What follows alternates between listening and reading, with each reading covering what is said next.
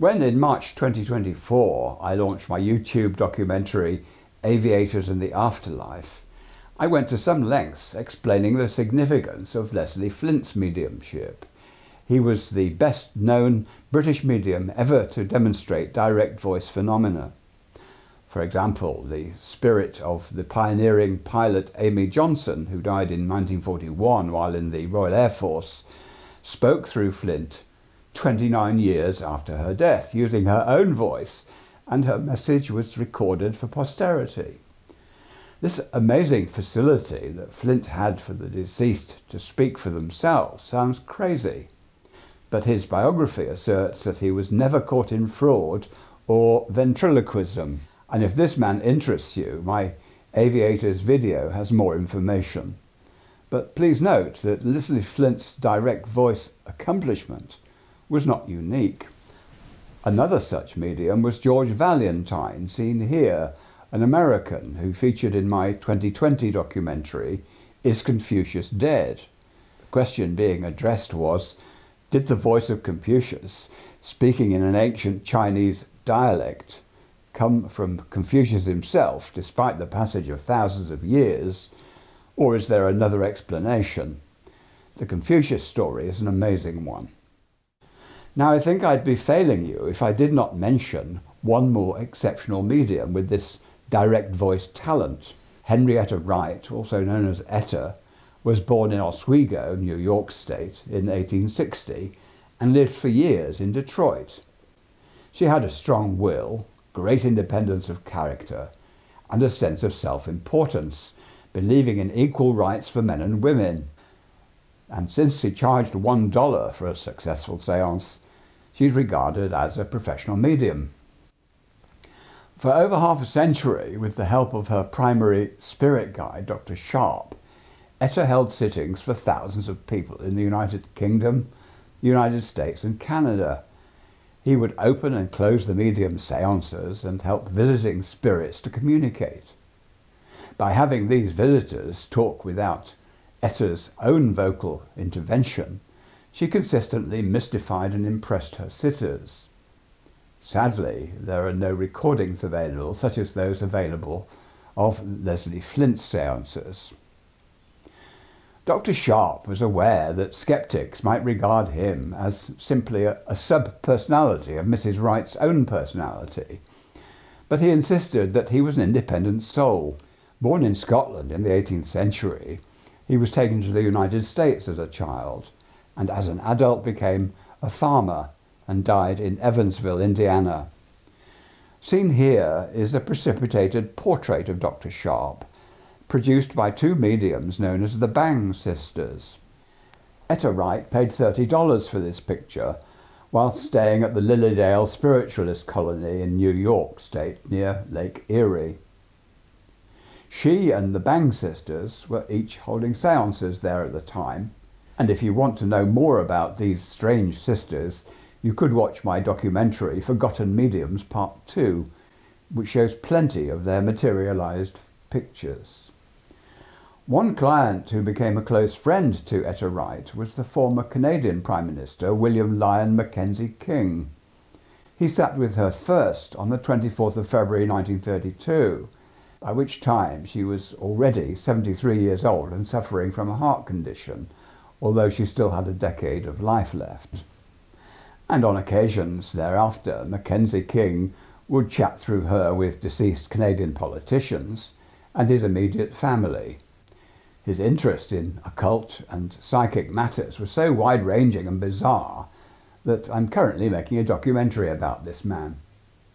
Another elevated person to sit with Etta in England was the Countess of Warwick, a former mistress of King Edward VII. The newspaper Psychic News reported on Mrs. Wright's visit to Warwick Castle for a private séance. On arriving at the castle, she went up to her room, and while waiting for her to come downstairs again, Lady Warwick noticed Etta's séance trumpet on the floor. "I picked it up," she said, "and immediately I heard the voice of my old friend King Edward talking in German." This happened when the medium was not even present, but the Countess insisted, "Whenever I sat With Mrs. Wriedt, I always heard King Edward's voice, and always in German.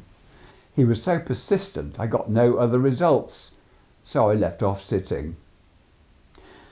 Incidentally, following the death of King Edward VII on June the 22nd, 1911, he communicated at one of Etta's seances.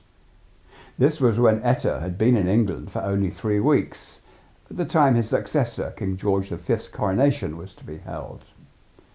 Apparently, 5 admirals were present at the sitting, and once his mannerisms had made his identity clear, they all stood up in respect for the former king. Etta Wright visited England on several occasions in 1911, 1912 and 1913. One reason for coming was at the invitation of the renowned newspaper editor W.T. Stead, who hoped that she would participate in Julia's bureau. This was Stead's scheme to allow bereaved people unable to pay for sittings with mediums to have them free of charge. The Julia referred to here was Julia Ames, Stead's American journalist friend who had died, and with whom he remained in contact through his own automatic writing. Stead had established Julia's bureau in London in line with her wishes.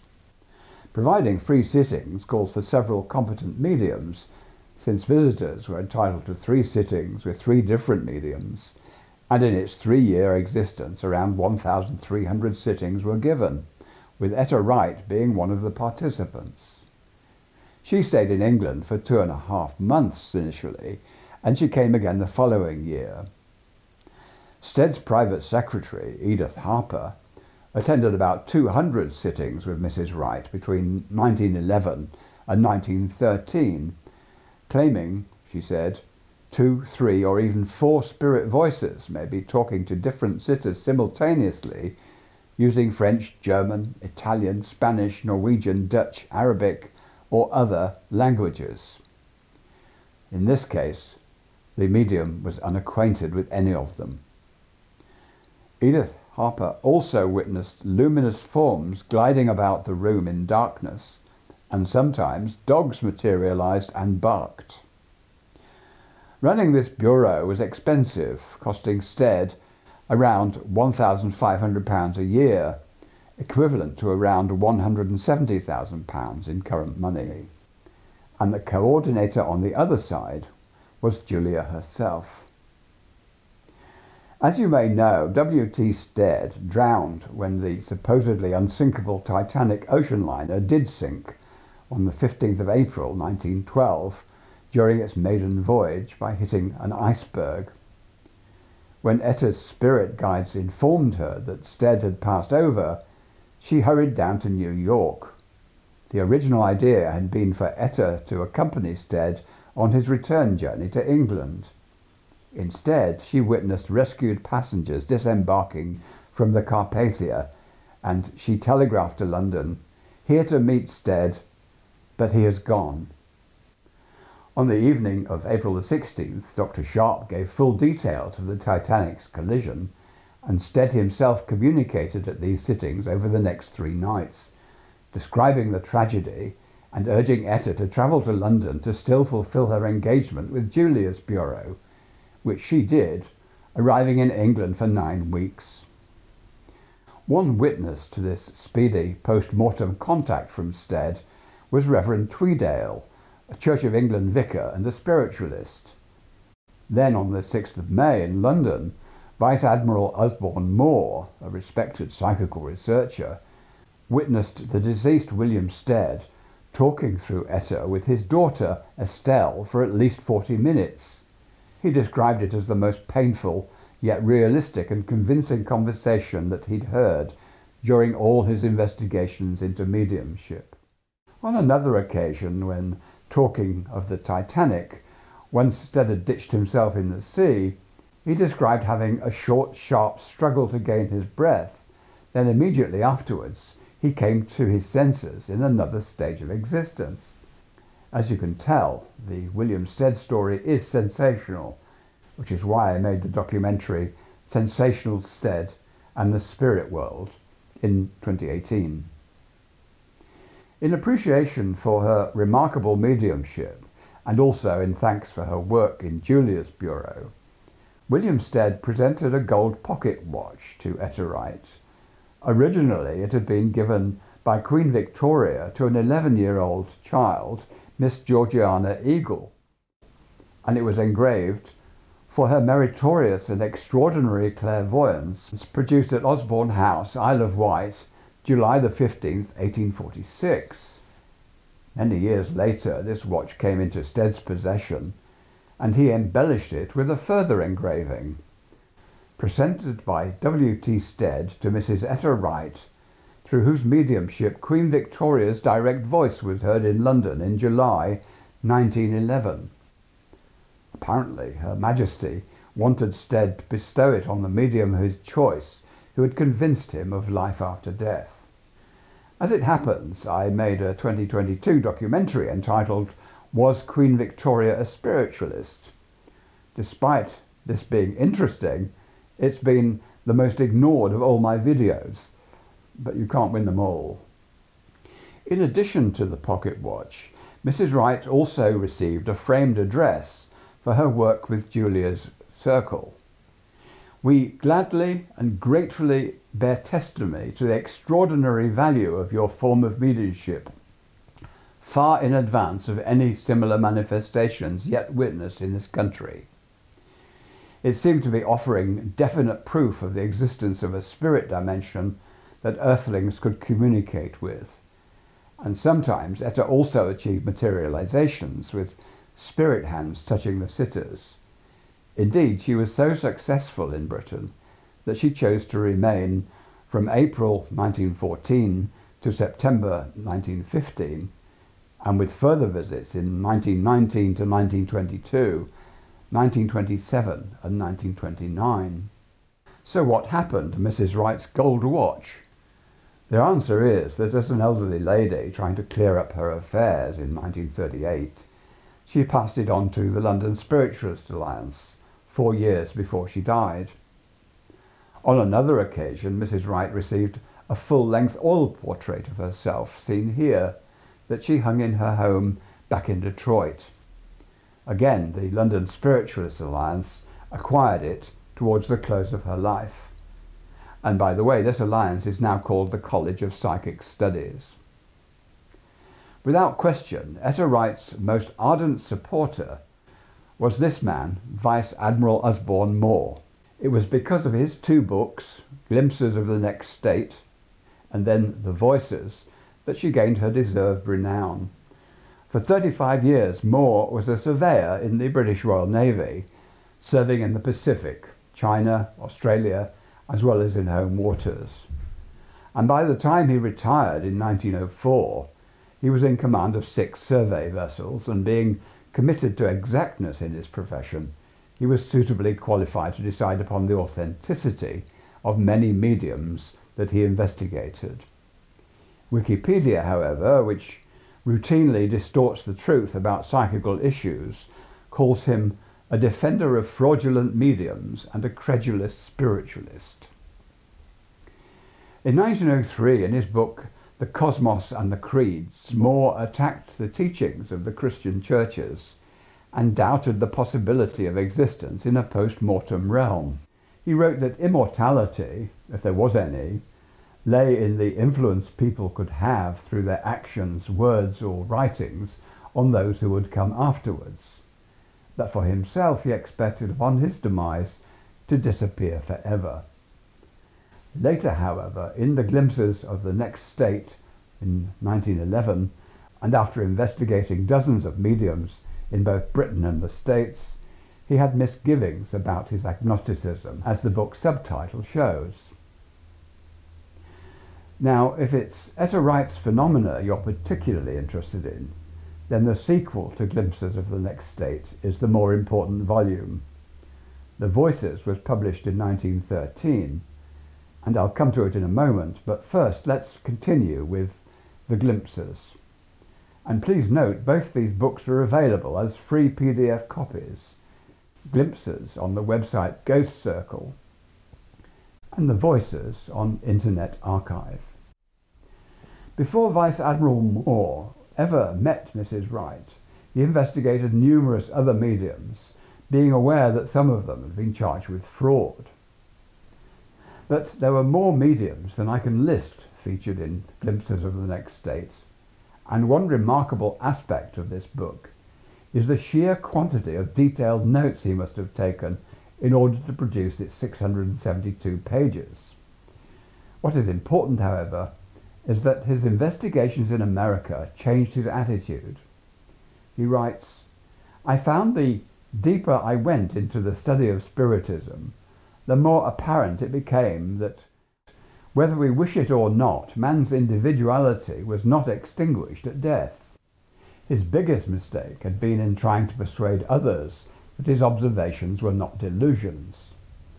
Sitters impressed by their experiences would next day think that they were victims of the medium's jugglery or from their confederate, and he noticed that hostile minds and negativity among the sitters led to no manifestations at all. One highlight for him was sitting with Joseph B. Johnson of Toledo, Ohio, whose image or photograph I've been actually unable to trace. He produced many materializations, including Moore's father and mother, in which he asserted there was no possibility of an error. However, Wikipedia assures us that Johnson was also exposed as a fraud. Despite that, however, at one of his seances, Moore observed 25 spirit forms materialize from the cabinet, being certain there was no trapdoor in the cabinet of any kind, and in any case these forms came out in all shapes and sizes. Some returned to the cabinet, Moore reported, while others, for lack of power, seemingly evaporated or dissolved into the floor. Although Moore encountered fraud among mediums, his view was that much of it was unconscious while they were in trance, and because he felt the Society for Psychical Research in London was too quick to dismiss some mediums as complete frauds, Moore left the SPR, referring to it afterwards as the Society for the Prevention of Research. Even after the many mediums he witnessed, Moore's conclusion was clear. The most gifted was Etta Wright of Detroit. Not that he saw her as perfect. The failure to obtain phenomena with Mrs. Wright affects about 5% of her sittings, he reported. If she does too much during the day, Dr. Sharp, her control, does not speak in the evening and no spirits manifest. But Moore did not see blank sessions or poor ones as evidence of failure, but rather as an indication of Wright's genuineness. So he decided his next book, The Voices, should deal solely with her mediumship. He investigated her in the United States in 1911, and then again in 1912 and 1913 in England, concluding, "For my part, I can only say that I obtained evidence of the next state of consciousness so clear and pronounced that the slightest doubt was no longer possible." But he also included this warning. In some cases, psychics after many years lose their sense of proportion and get to think of themselves as the gift and not merely the instrument. I earnestly hope Mrs. Wright will not be spoiled by the adulation of admiring sitters, and if she tempted Dr. Sharp to withdraw his guidance, it would be a serious misfortune to the Western world. So now let's take a look at the voices. Yes, Moore witnessed her phenomena on multiple occasions, but so did Dr. John King, so did Sir William Barrett and Sir Oliver Lodge, as well as Arthur Conan Doyle and the Reverend Charles Tweedale and William Stead. That said, what did Moore himself specifically add? The answer is an extensive written record for the wider public of many of her most interesting cases. Here's just one example. If you want more, please consult the book. It concerns Count Chedo Majotovic, a Serbian diplomat seen here, and his Croatian friend Dr. Hinkovic, who attended a Wright sitting in 1912, held in perfect darkness. The medium reported the conditions as very good, so it may be possible to both hear and see some spirits. Quote, "Here is the spirit of a young woman," Etta reported. "She nods to you, Mr. Mijatovic. She whispers her name is Mayel, Adela, or Ada Mayel." Etta did not know that this woman had died only 3 weeks previously, being a very dear friend of Count Mijatovic. But she disappeared without saying anything.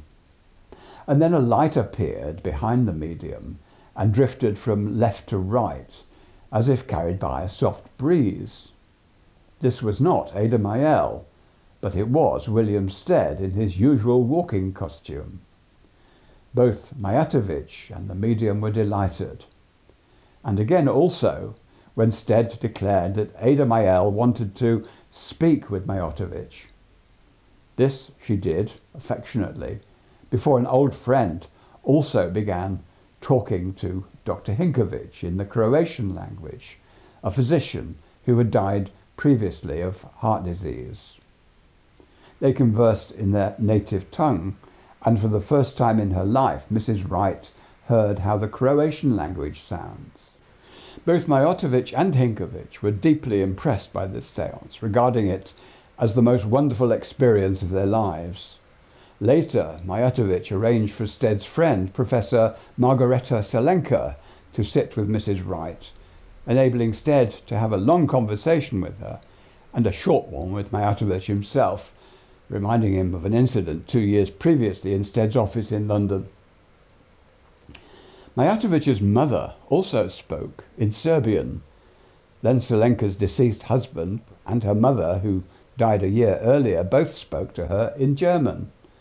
This was followed by a male spirit friend of Selenka, who sang a German song requesting her to join him, as they used to sing together in the old days.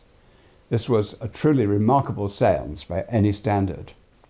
Like virtually all mediums, though, Etta Wright faced claims that she was fraudulent. In one case, a Norwegian physicist, Christian Birkeland, seen here, snatched the trumpets from the séance floor to examine them. He claimed Mrs. Wright had created the noises from her trumpet by causing explosions using potassium and water, and by using lycopodium powder.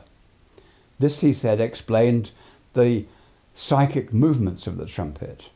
But as Admiral Moore replied, it's one thing to claim a chemical was found on the trumpet, but quite another to explain the evidential conversations that came through it. And Professor Barrett's opinion, expressed in Moore's book, was that this remarkable medium had given abundant proof that the voices and contents of the messages are wholly beyond the range of trickery or collusion. Otherwise, how can we account for this comment from James Robertson? He said, "The voice of my mother was the voice I was familiar with, the same broad Doric speech as if she'd never gone from us. The Scotch idioms were never departed from for a moment. She spoke to me as if we had parted but yesterday. She called me Jeemes, as she had always done while in the body." Mrs. Wright could not, by any possibility, have given a replica of the Scottish tones that I heard, for while my mother was conversing with my daughters, the medium was talking in her usual Yankee tones. Now, if you find it a rather daunting prospect to wade through the 672 pages of Usborne Moore's Glimpses, followed by another 470 pages of the Voices, there is another option. This book by the respected researcher N. Riley Hagerty, published in March 2024. It has the benefit of only 140 pages and includes the complete introduction to Moore's book, The Voices. This volume opens with the quotation, "Nature has planted in our minds an insatiable longing to see the truth." A quotation new to me that comes from the Roman statesman and philosopher Cicero. And the author himself urges us to balance the facts of this evidence within the court of common sense. Well, I can agree to that. So now we come to the end of Etta Wright's startling life on Earth. In July 1942, she suffered a stroke, being paralysed in her left arm and leg, Understanding her serious condition, she appeared keen to pass over soon, but it was not until September the 14th that this happened. Her remains now rest in the Evergreen Cemetery in Detroit, but if the College of Psychic Science in London can be believed, that is not the end of the story. This report comes from their website. Once someone brought a sound meter into the college, so we thought it would be interesting to see what came up. We walked around the college, listening hard for unusual activity. Not much happened until we got to the portrait of Etta Wriedt. We stood beneath it and said, "Hello, Etta." There was a moment's silence. Then there was a fizz of white noise in the meter, and then came an unmistakable "hello," enunciated in a perfectly clipped American accent. Well, you can make of that what you like. I make no comment. But in the meantime, thanks for listening.